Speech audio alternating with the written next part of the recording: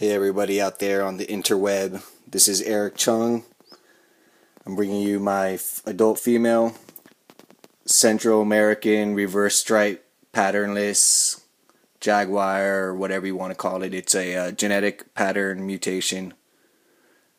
Possible het blood from the Ron St. Pierre line.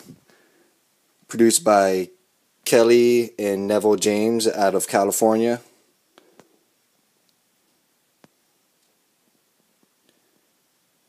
And hopefully one of these days I'll be able to prove her out.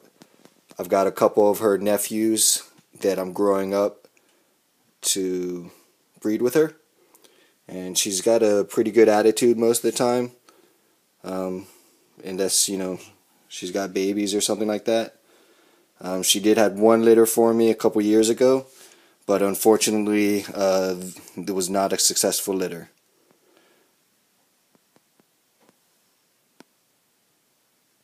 Hope you guys like it.